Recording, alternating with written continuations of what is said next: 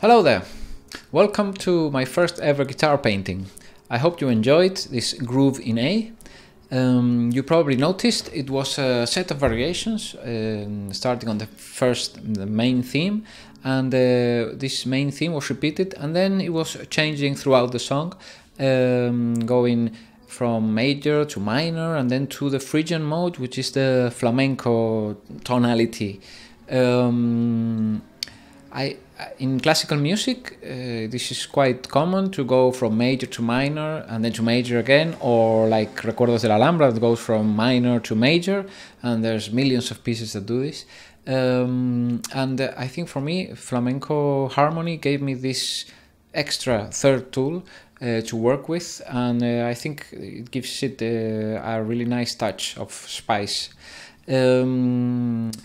Also, this piece is an attempt on my behalf to work on one of my weaknesses, which is timing. And I don't just mean timing as in don't rush the piece, which I probably do, but more of how to be expressive with time.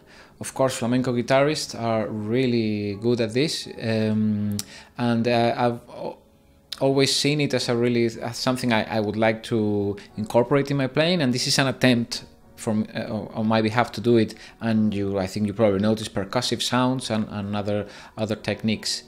By the way, please feel free to ask me any questions on what I do, and I can do extra videos explaining details that you found interesting, both on technical aspects of the guitar and on harmony and composition, whatever.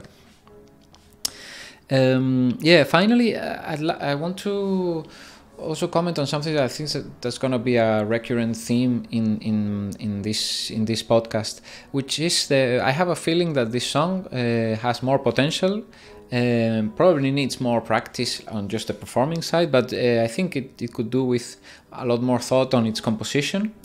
However, as I stated in my introductory video, I want to force myself to compose something in 1 week, record it, and then move on to the next thing in an attempt to have an evolution in my sound. And so I think I'm always going to have this feeling of incompletion, but I guess that's fine, it's the whole point.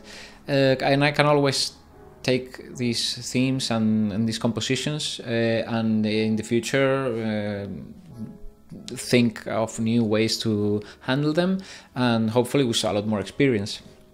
Please feel free to comment, subscribe if you're interested in receiving the podcast every week, and I really hope you enjoyed it as much as I did. Bye!